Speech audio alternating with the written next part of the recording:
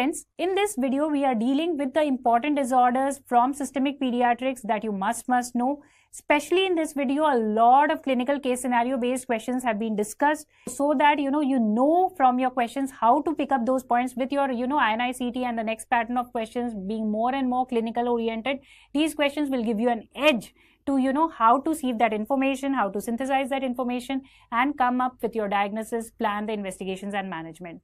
So make the best of it. Moving ahead to some important things from pediatric cardiology. So in the fetus, we know the oxygenated blood is carried by. So who carries the oxygenated blood in the fetus? So it is carried by the umbilical vein and not the umbilical artery, right?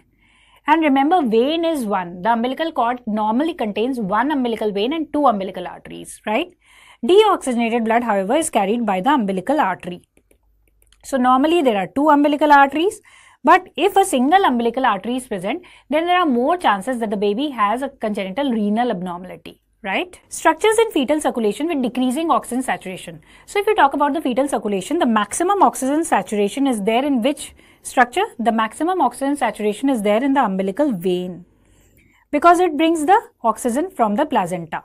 The saturation in umbilical vein is around 80%. Now following umbilical vein, next comes the ductus venosus. Right? After ductus venosus, this blood is going to reach the inferior vena cava. The saturation of blood in inferior vena cava is around 70%. Now from inferior vena cava, the blood goes to the right atrium and right ventricle. Okay? So right atrium and right ventricle, right? And a part of the blood. So basically what happens is in the fetal circulation, if you have seen, some part of the blood will directly go to the left ventricle, left atrium and left ventricle. And some part of the blood will mix with superior vena cava blood and go to the right ventricle. So the saturation in left ventricle is more than in the right ventricle, okay?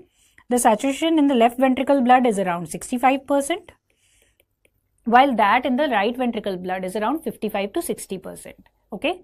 So from left ventricle comes the aorta, okay? And from aorta comes out the umbilical artery, and finally the umbilical artery goes back to placenta for oxygenation.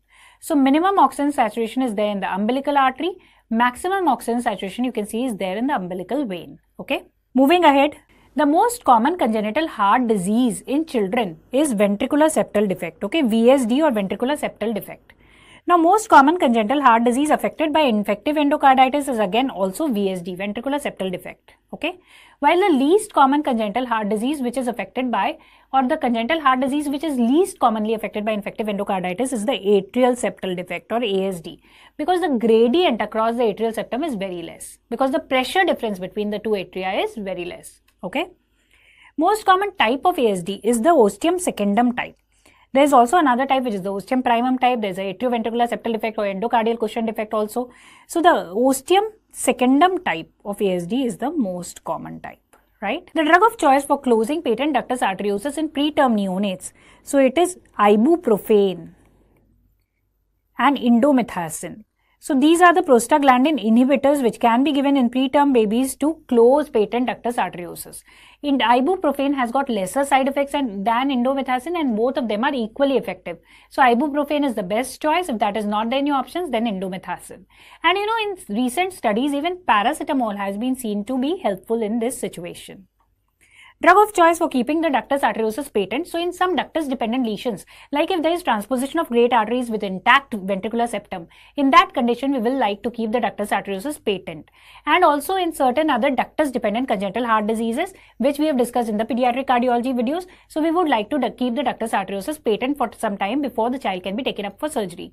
So in those situations we would like to give a PGE1 analog or alprostadil, okay?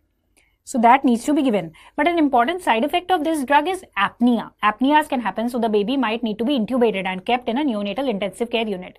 Fever is also another important common side effect of this drug, okay? Moving ahead, clinical features in a child with VSD or PDA, wherever there is a left to right shunt lesion. What happens in these conditions is excess of blood is going to the lungs. Lungs are getting flooded with blood. So the baby will have recurrent episodes of pneumonia, okay? Recurrent pneumonias or respiratory tract infection will be there.